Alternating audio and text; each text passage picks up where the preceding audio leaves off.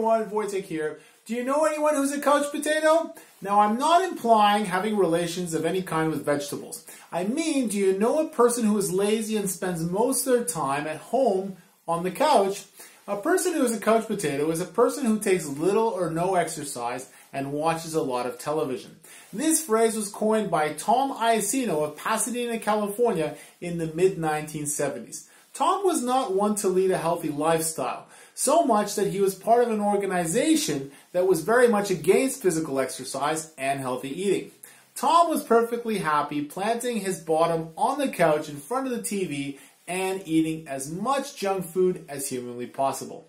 It's widely speculated that the potato metaphor comes from the saying boob tube, which is slang for television. A potato is what's known as a tuber, which is nothing more than a thick plant stem. The word tube is similar to the word tuber, which is what a potato is. So you can see the correlation and where it comes from. Some examples of this idiom being used would be, I'm not going out, I just feel like being a couch potato today. Or, Matt is the biggest couch potato I've ever met. He should get out more often. To wrap things up, when you hear someone being called a couch potato, chances are they're really lazy and like spending most of their time in front of the TV.